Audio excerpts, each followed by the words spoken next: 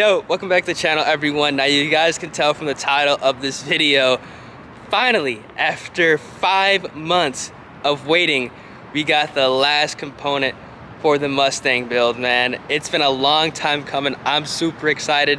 I actually went ahead and found this part myself locally, so this is something that's going to be happening very, very soon.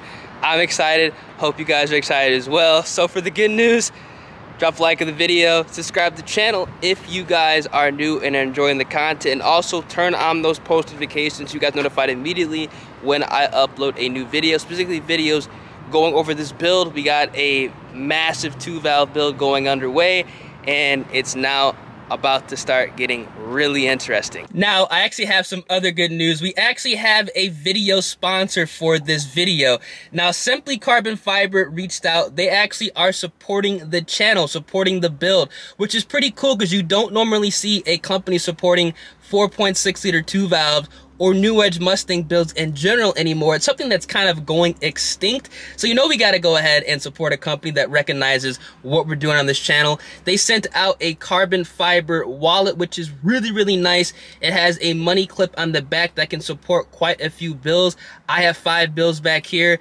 You guys can see I have a bunch of cards in here as well. It fits nicely, it's sleek, it's lightweight, it's durable. I've actually dropped this a couple times and it looks perfectly fine. I know durability and quality is huge in the car scene, and this wallet definitely fits the bill, man. You can use my code EP10, link in the top of the description below, man. It supports me, supports the channel, and we can get some more parts going on this build to, you know, tear it up at the track, man. So thank you, Simply Carbon Fiber, for sponsoring this video. Let's get right back into it. Alright, so I actually was going to make this video a different way, but honestly, it is way too hot to just be sitting up here on this small parking garage and just talking. So I think I'm just going to do a POV drive instead, just so, you know, I can stay cool. But, as you guys can tell from the title of the video, we finally got a missing engine component that I've needed for about like 5 months or so. Now, as you guys know, or if you guys are not aware, I actually started this Mustang build in January. January 8th is when I actually placed a big order for pretty much all the components for my short block, as well as all the hardware to lock everything down. And it's been 5 months of waiting to get a crankshaft. Now, originally we were gonna go with a Cobra crankshaft, but it is just damn near impossible to get your hands on a Cobra crankshaft right now. This is honestly, hands down, the absolute worst time to build a car. Like, I could not have picked a worse time to build a car, because if this was done like a year or two ago, I 100% could have had this motor already in the car. This car would have been making, you know, well into like maybe the 700-800 horsepower range. But, you know, it is what it is. You know, things happen, and you just gotta be patient. Now, because of the way, you know, things are right now and the part shortages, we were also looking for a Kellogg Crank, which I feel that you can kind of get those more readily available than a Cobra crank. But luckily, I actually was able to find a seller locally that had a brand new in-box unused Kellogg Crank for the 4.6 liter engine, and that's actually going to be getting picked up tomorrow. Hopefully you guys can hear me. I'm actually going to roll my windows up very slightly so you guys can hear me. That's actually going to get picked up tomorrow, so I'm super excited on that. That's like literally one of the last things I needed to complete this short block, and then it's pretty much game time, you know, just assembly, whatnot, and getting everything dropped back in. Now, the funny thing is, a month and a half ago, honestly, it might have been 2 months ago, I think that's the last time I updated you guys on, you know, the whole engine progress and where things were at, and how I was kind of not really upset, because obviously things like this you can't really get upset about, you know. It'd be different if this stuff wasn't purchased and I was like on a waiting list, you know, without purchasing it. So in the fact that I had all this stuff purchased and, you know, pretty much just waiting on arrival, it really wasn't that big of a deal. But I think about 2 months ago, I hit you guys up and I said that I was waiting on a crankshaft. It should be coming in any minute now. Like 2 days ago, it was pushed back into August. So obviously that would have been a problem, because I wanted to have this short block in the car, you know, sometime during the summer, so I can get used to the power level at around like 650 wheel horsepower, and then go ahead and progressively turn it up.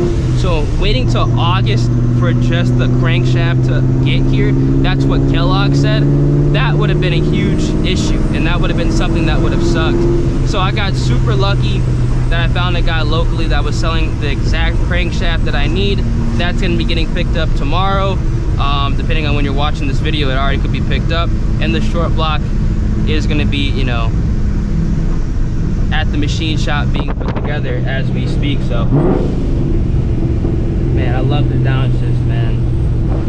Too bad I actually might be having to change this blow-off valve setup with the new blower. I'm not gonna go too in detail on that, but this blow-off valve sound might be going away. But it still should sound pretty badass.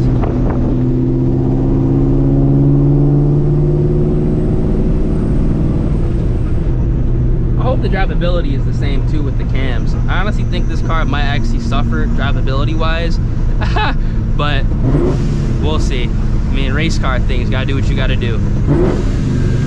Whew. That's the thing about this car, man. You could just cruise it. You don't have to even go fast. And it's super enjoyable.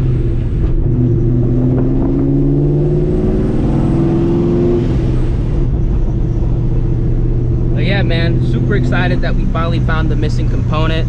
Now, something that a lot of you guys might not be aware on is this motor is completely overkill.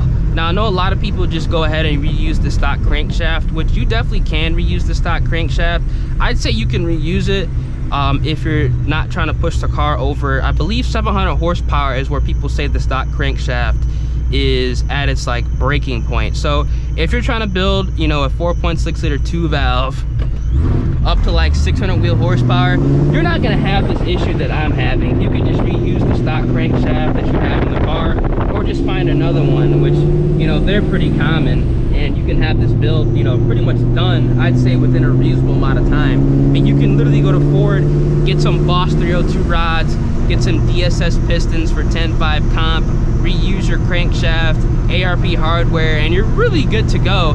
And you're only gonna spend like $1,500, $2,000 max at all the parts, which is pretty damn good for a 4.6 liter 2 valve that can hold, you know, up to 700 horsepower. I mean, that's pretty much what a Gen 1 Coyote is rated for, but we all know those cars can get pushed a little bit further than that. But having a car that you can buy, build, boost, and still be cheaper than a Gen 1 Coyote, I mean, that's really not that, that's not bad at all. I mean, I can't even say that's really not that bad. That isn't bad at all. But this motor that I'm setting up right now, it's way overkill. It's good for about 1,500 horsepower. Realistically, it's gonna have, you know, the Cobra crankshaft, it's gonna have Darton sleeves, it's gonna have custom pistons for the sleeves. It has rods, some manly rods that are very, very strong, that are good to 1,500 horsepower. So this car is completely overkill. Will this car ever see 1,500 horsepower? Most likely not, because that's way too much for the street. This is pretty much gonna be a street car that I'm building up that can have fun, you know, on the highway, taking it to Mexico. Because I have no shame, you know, admitting that, you know, I'm kind of building this car to be, you know, a roll car slash occasional track car. Because I mean, I want to build a street car, man. I live in Texas, you know, a lot of people like to go road race, a lot of people like to go to the track, so I kind of want to have a setup that I can do literally whatever I want with it and not have to worry about it. And obviously I'm going to be, you know, on the highway a lot more than the track, so I kind of want to have the car, you know, purposely set up for what I'm going to be seeing, you know, a majority of the time. So I want to have something that I could literally beat on consistently and not have to worry about it. And that's kind of why I went overkill with this whole build. I could have had this build most likely done by now if I was only trying to push like 700 horsepower, which, you know, is a pretty respectable amount of power. But I wanted to have that capability of turning this car up even more if, you know, I needed to. Like if I start losing races, you know, I can just go to the tuner, hey, turn my shit up, instead of having to be like, oh man, I gotta go ahead and dig into the motor again. I don't want to do that. So turning up the boost is like, you know, the easy thing to do, and the motor can take it. So that's kind of why I wanted to go ahead and do this. All right, hope you guys enjoyed the video. Just wanted to update you guys on the process of this whole build, because I know some of you guys are very interested in seeing how long it takes something like this to be done. Should be good to go in about a couple months or so, depending on how quickly the machine shop does go ahead and assemble this motor. So if you guys enjoyed the video, make sure you guys drop a like on the video, subscribe to the channel, and turn those post notifications. Catch you guys in the next one. Deuces.